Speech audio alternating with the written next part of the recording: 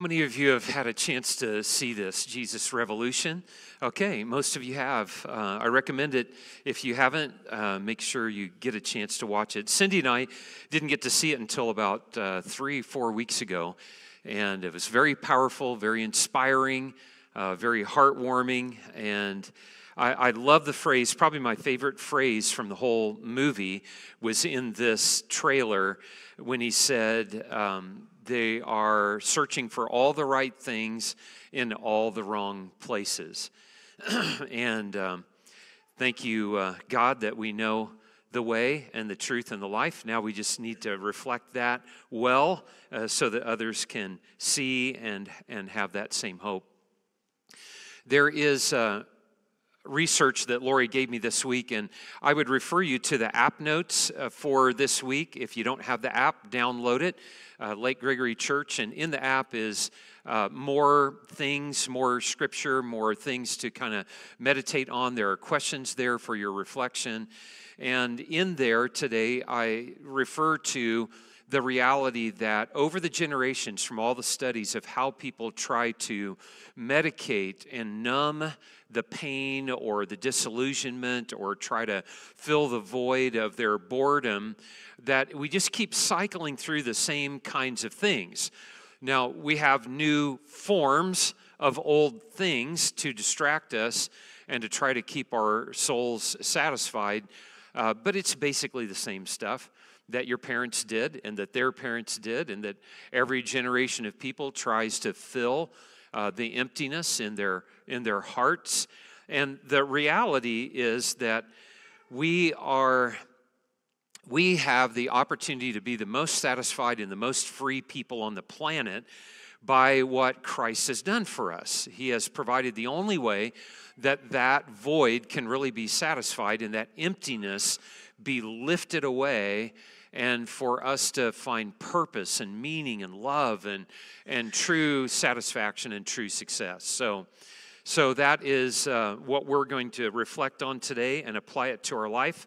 We are in a series called Detox, which is our 8 heart attitudes for healthy church life, taking 2 of those a week. Because like I shared last week, everything that you do flows from your heart. That's not me, that's Proverbs 4:23 and statements of Jesus throughout the New Testament. Everything that you do flows from your heart. If your heart is good, then your life will be good. If your heart is changed, then your behavior will change. And short time or long, you will become more and more like the one who created us in his image and his likeness. So let's pray together and let's ask that these 2 today, pursuing purity and pursuing peace in our relationships, that this will be encouraging and equipping and transforming for us. Father, the only way that can be is if you bless us with your presence here today, and that you help us by your Spirit push aside the things that distract us and that hinder us from a healthy walk with you and with each other and others. So would you please speak into our hearts today? Let us hear you, let us see you, let our hearts be touched by you, and may our walk be transformed by you in Jesus' name. Amen. I showed that clip because it does show what every generation goes through in their search for meaning and purpose. And one of the purposes that God has for us is that our hearts can really be free. He wants our hearts to be clean. He wants our hearts to be pure. We're going to take a look at in the Sermon on the Mount, Matthew chapter 5 and verse 8. The very first scripture I want to refer to in this idea of living pure is that Jesus said in his teaching to all of those crowds of people that were gathered around and searching for something, he said, "Blessed are the pure in heart, for they will see God." This is what has to happen. There has to be a restoration of our lives from the inside out so that we can be restored relationally to God, so that we can see God. And oftentimes that's twisted to mean that, well, we've got to, really get our act together and live great lives. And as we live good lives, then we will be worthy of being able to be in the presence of God. And it's such not the gospel. That is not the good news. Every human heart realizes how far short we fall of the glory of God. And it was only going to be through a new birth, a radical spiritual restoration, that God would be able to win our hearts to trust him, and that we could be able to see him and be with him for all of time. Let me just underscore this idea. Let's go to 2 Corinthians 7:1. And in chapter 7, verse 1, it says, therefore, since we have these promises that God wants to be our Father, he wants to be in relationship with us, he wants us to know him and experience his goodness. Since we have those promises, dear friends, Paul says, let us purify ourselves from everything that contaminates body and spirit, perfecting holiness out of reverence for God. We ought to be a set-apart people. If our hearts are won back to God and we're back in communion with him, forgiven through what Christ has done for us on the cross, then we ought to live free. We ought to live clean. We ought to live pure. And we ought to pursue that. And there is a process that we go through. I saw it in my own life. I experienced it in my own life, the journey of growing and in becoming more of who Christ wants me to be. I'm still on that journey, and so are you if you've come to faith in Christ. And if you haven't entrusted your life to Christ, God is inviting you to this place in him where you can be restored and you can be at peace with him. And your heart and your desires can be rightly directed. And so that's 2 Corinthians 7:1. This is a prayer. I'm just going to quote this one. The Apostle Paul to the Philippian church said, this is my prayer, that your love may abound more and more in knowledge and depth of insight, so that you may be able to discern among all the good things what is really best, and that you may be pure and blameless until the coming of the Lord Jesus Christ, filled with the fruit of righteousness that comes through Jesus Christ to the glory and the praise of God. So he's writing to people who have entrusted their lives to Jesus. They've experienced forgiveness. They now have the lights on, and their desires are being motivated from the inside out, from the heart out, to want to be the people that God created them to be. And so Paul's prayer is I just pray that happens all the more, that God may fill you with his love and his goodness, and that you may be pure and blameless until the day of Christ. In 1 John chapter 3, verse 3, another apostle says, everyone who has this hope in them, this hope that Christ has secured for us, purifies themselves just as he is pure. This is the evidence, one of the evidences, that a person has truly come to know Christ, is they can't stay the same. God motivates inward change. And if you don't follow that path, this is the difficult place for the carnal Christian, is to be in that place where they know the truth and they have been, in a sense, set free by that truth, but they're choosing to continue to live in the world like the world lives. And I think that is the most miserable person on the planet, is the person who knows the truth but is choosing to live a lie contrary to that truth, and is trying to satisfy the ache of the soul through every other means that humanity has devised to try to be at peace. And so Jesus has invited us to a different pathway, and that pathway is the truth. Part of that pathway to freedom and purity is the truth. The word for truth in the language of the New Testament is a compound word. It's made up of the word not and the word hidden. Not hidden, not concealed. It is being able to see things the way that they really are, and being able to adjust one's life to the way that things really are. And in our culture right now, there is confusion about what truth is. truth has become relative. It is self-determined, and usually it's based on one's experiences and feelings about those experiences and decisions that we make about what is going to be truth. And it's become so in progressive culture, it's become so radicalized that if you violate someone else's truth, then you are evil. Okay? So there is your truth, what you deduce as truth, and there is my truth and somebody else's truth, and all of those viewpoints are equally valid.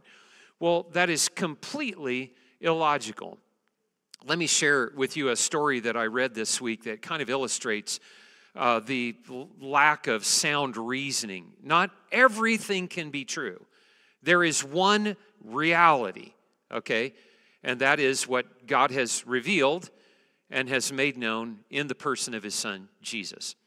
So let's imagine that we're going to go for a hike this afternoon.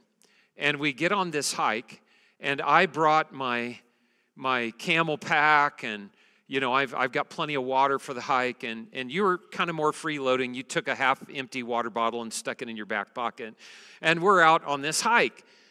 And you're just enjoying the journey, and you're feeling like this is the most wonderful thing. It's 74 degrees, it's sunny, it's beautiful, we're on a walk, we're out in God's creation, and this is great. And your truth is, everything is fine. We're safe, we're enjoying this, you need to relax. Okay, so that's your truth. My truth is that you didn't bring enough water, and so you're going to want some of mine, and not only are you going to be thirsty and in risk of dehydration, so am I, okay?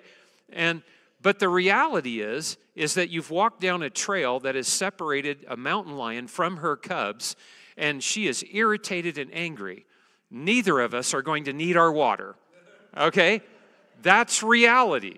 That's the way that things really are. And truth is truth. And God has revealed truth and has made it so unavoidably stark through Jesus' sacrifice of himself. And that is the truth that we should align our lives with. The Creator has a vantage point on our living that is different, that is true.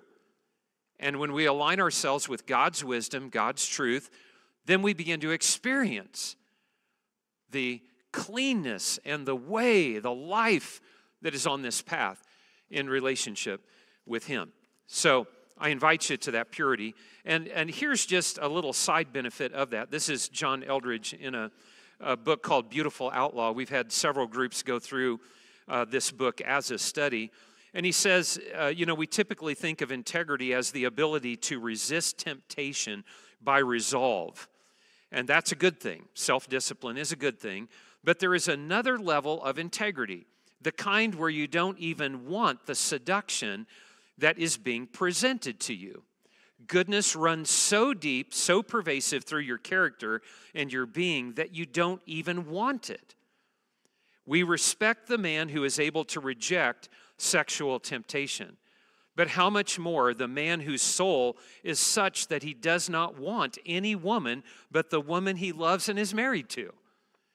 And this is where God is wanting to take us. This is what this heart attitude is all about, is that I need to be oriented, like we talked last week, the cockpit of my life. In that cockpit, I need to be so oriented to the way that God sees things and what is reality that I don't want any other path. I can tell you that oftentimes this is a motivator for me to make the right choice, because I've made so many bad ones throughout my lifetime that I just really have lost the taste for that. And so it changes you when you see God's faithfulness and you experience his presence satisfying your heart. Then it becomes an antidote to all the things that the world says you must do or you're going to be empty. And so pursue purity. Heart attitude number 3. That leads into heart attitude number 4, which is to pursue peace in our relationships. Matthew chapter 5, verse 9. It's interesting that in the Beatitudes in Jesus' Sermon on the Mount, that this statement on purity follows. Now, in case you think that, you wonder where these heart attitudes came from, you don't have to look any farther than Jesus' teaching. Jesus said there are certain attitudes of heart that you should have. That one that I already mentioned in verse 8, blessed are the pure in heart, for they will see God. You want to have a clean heart. Verse 9 says, blessed are the peacemakers, for they will be called children of God. So again, this change of heart will become evident in that you will be pursuing peace in every other relationship that you have. Out of the overflow of the peace that you experience with God, you will pursue peace. You will be a peacemaker. It evidences our heritage as children of God. Psalm 85:10 says, love and faithfulness meet together. Righteousness and peace kiss each other. There's a connection between right living and right relationships, because all those things that bring brokenness to relationships are being dealt with. And so it gives us the opportunity to build greater trust. There's a greater love because there's a greater faithfulness, righteousness, and peace in the imagery of the psalm are companions on this journey. If you have a heart that's right with God, then you will be in a better posture and position to have right relationships, healthy relationships with other people. Romans chapter 12, verse 18 says, as much as it depends on you, live at peace with everybody. Work at peace. The true Christ follower pursues peacemaking in their relationships. It doesn't guarantee that there will always be peace, but we should be pursuing it. Jesus said that there's going to be a lot of times when there's conflict and division and struggle, but we should be people who are in pursuit of God's peace in our own heart and in our relationships. Here's one that would be worth turning to, 2 Timothy 2 and verse 22, and I want to read starting in verse 20, leading into it.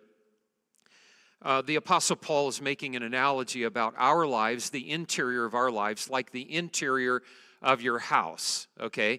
So he's saying, I'm talking about the inside of your life, and he says, in a large house, there are articles not only of gold and silver, but also of wood and clay. Some are for special purposes, and some are for common use. Those who cleanse themselves from the latter will be instruments for special purposes, made holy, useful to the master, and prepared to do any good work. Now, what he's saying is God is about cleaning up the inside of the house, his dwelling place in you, okay? And there's some stuff that's got to go that's not clean, and there's some stuff that needs to be furnished on the inside that will put you in a good position to be a welcoming dwelling for God, okay? He lives in you. If you've committed your life to Christ, it says that the Holy Spirit of God lives in you. And so he's going to, point out the mold and the stuff that's, been in the garbage too long, that's stinking up the house. And, he's going to be pointing out that stuff. It's just the nature of a walk with God. And he's going to be calling us to choose to carry the garbage out, to clean up the mold, to disinfect, to sanitize the dwelling. Through Christ, only Christ in you is this possible. This isn't you on your best behavior. The gospel is not the gospel of behavior management. It is the gospel of a transformed heart, a changed heart.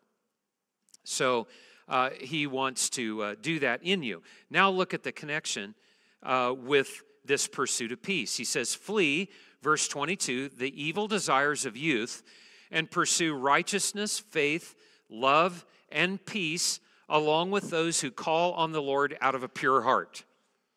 It's out of a pure heart that you're going to want to pursue peace. So the statement that I put in the slides there, right living and our experience of peace in relationships go together. This morning, I was reading in the second half of Romans 13, and I wrote myself a little note here because the greatest motivator for the best behavior is love. The Spirit of Christ living in you, the love of God, you being secure in the love of God, knowing that you're forgiven, knowing that you have a new restored relationship with Him, and you being free to live fully, healthy, whole in relationships with other people. Love is the best motivator because in Romans 13 it says that if you love your neighbor like yourself, then it fulfills all the commands that God ever gave for our relationships with one another. Love becomes the motivator, the love of God in our hearts. So, be secured by that love.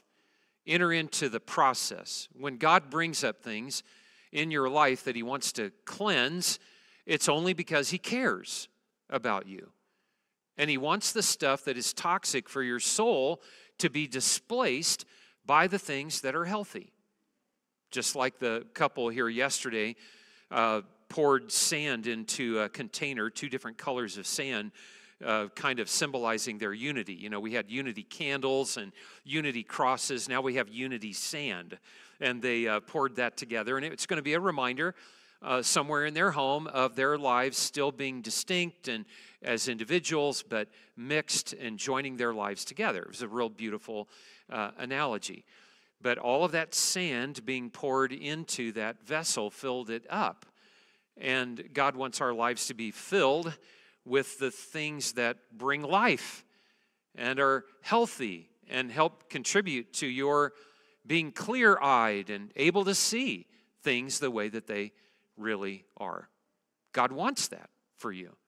And He loves you enough to say, we got to get the stinky garbage out. So let's do that. Let's do that next. And when you do that, then you'll be in a better position to be free to love other people. Most of sin, if not all of sin, impacts our relationships. It certainly always impacts our experience of our relationship with God, but it also impacts the quality of our relationships with others. When we're dealing with the stinky stuff and cleansing the house and walking in open eyes and open heart, a clear heart with God, then trust can form. Deeper relationships can happen because it's now safe to do so. Does that make sense? So, pursuing purity leads to a pursuit of peace. Now, in your app, I list for you some suggestions for what to do when peace gets broken, trust gets broken. The Holy Spirit, I told a couple this week that the Holy Spirit is the only one who can throw the flag, like the official on the football field. You know, only the official has the right vantage point and is the one that has the authority to throw the flag and say, whoa, you know, grabbing that other person by the face mask and jerking them to the ground was not okay. So flag, there's going to be a penalty. We're going to set you back in this progression here. And so sometimes the Holy Spirit throws a flag. You said that inappropriate thing. You did that thing that you know isn't pleasing to God, or it wounds a relationship with another person, and the Holy Spirit throws the flag, and you're under conviction. You realize, okay, that was not okay. So what do you do at that point? And in the app, I outline for you what would be the normal, healthy steps to take. There are situations where these things are not always possible, but it is always possible to go to God first. And so based on Matthew chapter 7, verse 1, in the Sermon on the Mount, go to God first. Get the log out of your own eye. You know, it usually takes 2 to tango, and, you know, you may not have been the instigator of the offense, but you probably helped feed it. And so you get alone with God and you say, okay, I am really upset that this happened. You know, and it doesn't matter whether you're the offender or the other person is the offender. It's just healthy to go to God. and ask him to give you perspective on what just happened. And then you're in a better posture to initiate. You got to take the initiative. And the scripture places the responsibility for initiative with whoever becomes aware of the conflict first. It doesn't matter if you're the offended or the offender. See, a lot of times conflicts go on and on and on because someone is offended, but they are waiting for the other person to take the initiative to clear it up. They ought to know how bad that was and how much that hurt. But the scripture says it doesn't matter. It's whoever becomes aware of the problem. You get with God, you get your heart in a good posture, a good place, you own your own stuff, and you take the initiative to seek to have a conversation with the other person. Again, there are situations where that isn't possible. The other person has to be willing, for this process. And then you humble yourself. You take ownership of your part. I told a couple this week that it's like taking bricks out of a wall that get built in between you. It doesn't get resolved by shouting at each other. That's like throwing hand grenades over the brick wall at each other. Well, you this, and well, yeah, but you that. And so then there's this wall between you. But the way the wall comes down is when the first person, whoever it is, on either side humbles themselves and acknowledges something that they did that contributed to the problem. And when they humble themselves, it's like taking one of the bricks off the wall. And it gives the other person a different vantage point to, oh, okay, well, yeah, I was out of bounds too. Another brick comes off the wall. And the first thing you know, and I've seen this happen within 24 hours, couples that were ready to go to the court for a divorce, and one person humbled themselves and started this process of taking the bricks out of the wall. And my parents were one of those. And it's miraculous what God can do when we humble ourselves and take ownership of our part of the problem. Confession needs to be in the smallest circle possible. One of the worst things you can do is to go around to 8 others and say what your husband did to offend you, and then get it reconciled with your husband, and then there's 8 other people out there that are like, I ain't going to trust him. I'll never do business with that guy. You know what I mean?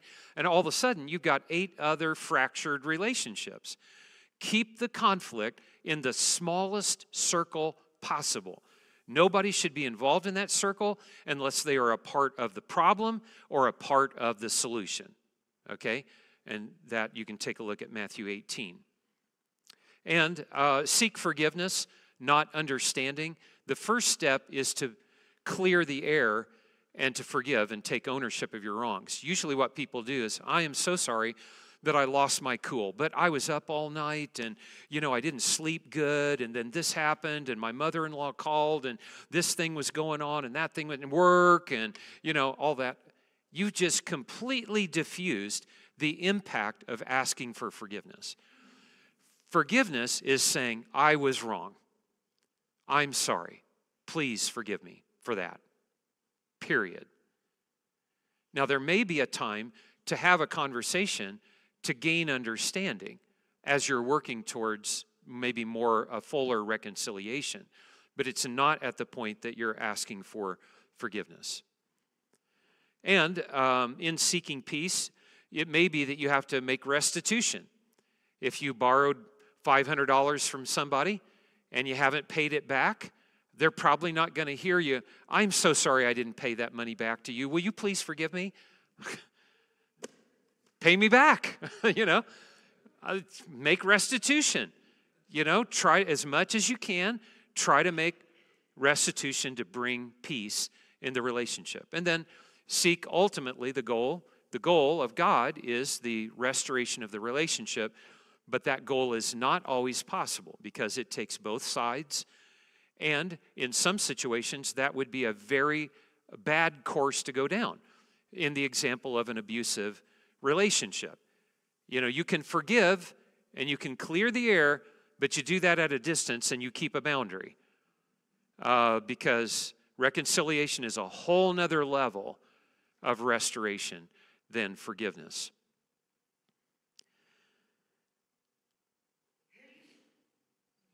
Let's pray. Let's pursue purity, lives that are clean, and let's pursue peace in our relationships with others. Father, thank you for meeting with us in these moments and encouraging us to maybe take out the garbage, maybe in some other way, maybe just an affirmation that this is the way to life. Wow, I want to live on this path where I'm free and enjoying your peace. So, Lord, whatever you're speaking to each one, that's your prerogative. I pray that you'll just help them to take whatever next step that they need to take to seek purity for their own heart and to seek peace in their relationships with others. In Jesus' name, thank you. Amen.